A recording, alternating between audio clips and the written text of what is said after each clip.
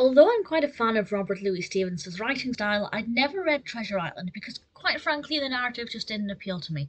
However, I'm currently working my way through Disney's back catalogue, and Treasure Island is on Disney Plus, so I thought I might as well give it a watch.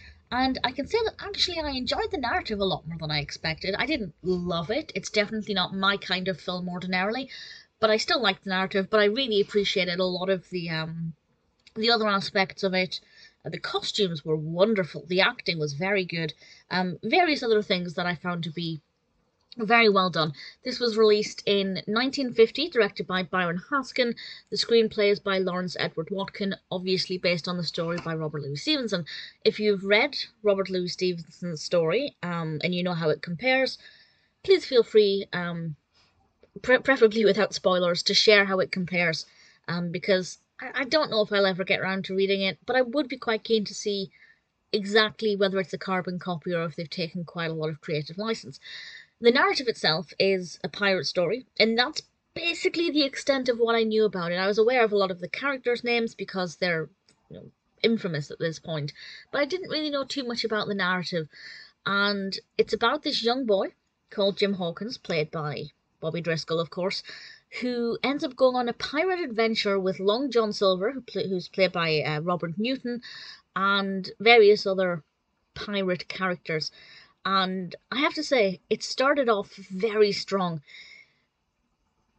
Jim's mother, as we are told, runs this pub B&B. I'm not entirely sure exactly what it is, where William Bones, Captain William Bones, is hiding. And I have to say that character I really liked. His performance was fabulous. He's played by Finlay Currie, and I really got the sense that he was a very sickly, haggard man, who definitely didn't have his health at his best interests. And one thing leads to another after that opening, and Jim ends up going on this adventure, seeking treasure, of course. And there are quite a lot of pirate-based obstacles and dangers along the way. It's quite violent, a lot of gun shooting and fighting, and it definitely gets quite aggressive with a lot of the characters. Most of the characters are quite mean. Even the nice characters have a very snarly appearance to them. And I think everything is very well done, very well performed, brilliantly acted across the board. The costumes, as I said, are incredible. Bobby Driscoll gives an amazing performance. It's quite unusual. Maybe not that unusual, but certainly not that common for there to only be one child actor in a film. But obviously he's one child actor acting amongst many adult actors, and at no point does he feel like he's less experienced, or you almost forget that he's a child doing this. His performance is incredible. His facial expressions are amazing. But I expected no less from Bobby Driscoll. The settings are great. The set designs, the pirate ships, everything just looks brilliant. It's definitely a true adventure film.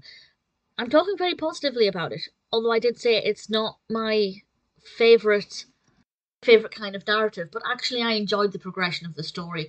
I thought new characters were introduced at a really good rate. I think it was easy enough to remember the different characters, which is something I often find with films that are adapted from books, whereas with a book, you might have pages and pages to get to know a character. With a film, they're often just mentioned briefly, and then you have to remember who they are, and sometimes adaptations don't work as well because of that, if there are a lot of characters. But with this, I felt like the characters were introduced well enough, and it was very easy to remember who was who, and who was annoyed at whom, and who had an issue with whom, and easy to follow is what I'm trying to say.